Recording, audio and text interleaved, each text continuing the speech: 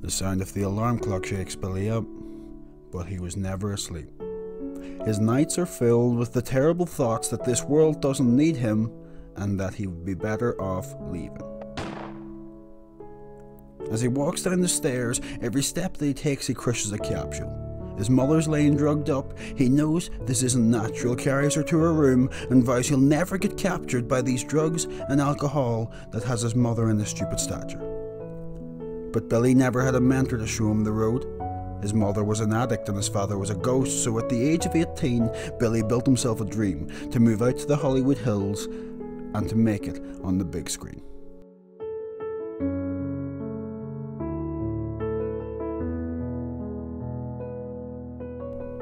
But those hills are only pretty when they are far away. Billy got into a bad crowd and they led him astray. He fell in love with a girl, her name was Cocaine, but little did he know she was completely insane. The promise he once made to himself had been shattered, and nothing but the drugs was all that really mattered. The months went by. Where did Billy go? He's now sleeping under a bridge in the ice and the snow. Billy thinks of his mother and how she used to bring him shame. But now he's became the same. Living for the high is all he can see. The big screen fame is still only a dream. If you're drowning just like Billy, please reach out a hand. There are many people who will help you float back to dry land. The first step is the hardest, but I promise you there is hope. There's a much better way than staying addicted to dope. And now, for all of you who's judging Billy and his actions, look in the mirror. You too have an addiction. Maybe it's not pills or swigging from a bottle, but your addiction is something that is for certain.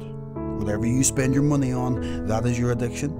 Whatever you spend your time on, that is your addiction. Maybe you say, I have too much pride, will then get addicted to humility.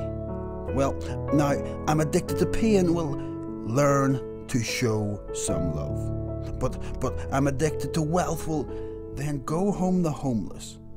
All these things I've mentioned is addiction at its finest. If you're addicted to the negative, find a way to make it positive, because helping other people helps you in the end. Addiction is always spoken with the drug addicts who live in slums, but addiction is around us no matter where we go. Getting addicted to yourself and improving your mental health, and only then you can begin to help someone else.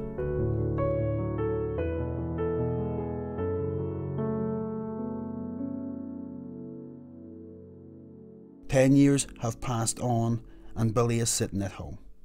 2 overdoses later and he's finally done. The scars on his arms remind him that his past is pain and how he will never go back to making his mind go insane. Billy got himself a wife and a little boy too. They're perfectly beautiful and he's quit the drugs and the booze. Directing movies in Hollywood has become his profession, and he knows if he goes back to his past, he will only have one of 2 options. Either the hammer will blow and the bars will clink and he will be locked up faster than he can blink, or the dancing will continue and the reaper will know. And overdose number 3 will be the end of the show.